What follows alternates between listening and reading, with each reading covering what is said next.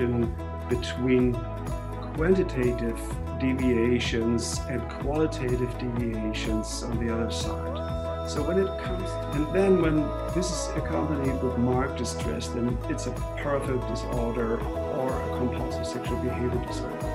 Excitation is relatively high and inhibition. You know that, I think, from other courses in the field of clinical sexology or sexual medicine, that the most important diagnostic instrument that we have is taking a sexual history.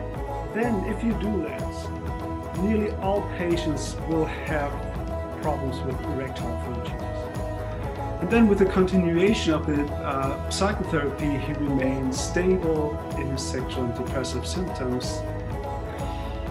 What I said was, well, on the one hand, you say that you sexualize everyone, but on the other hand, you say that this is not the case with me. So in many of the patients that we see, the traumatic experiences are turned around in fantasy.